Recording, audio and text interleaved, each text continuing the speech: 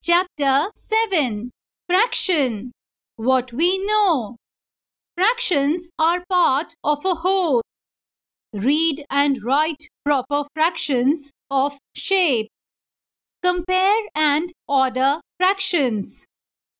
We will now learn to write equivalent fractions to a given fractional number.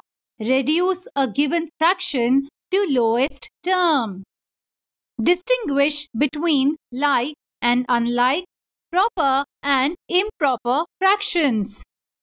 Convert improper fractions into a mixed fraction and vice versa. Compare fractions. Add and subtract fractions. Get set, go! Madhav's class is going for a picnic. Teacher has distributed the eatables which are to be brought by each of the student. Madhav: Mummy, I'm supposed to take cupcakes in school today.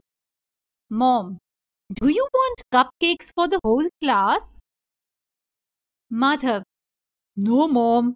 4 of us will be taking cupcakes.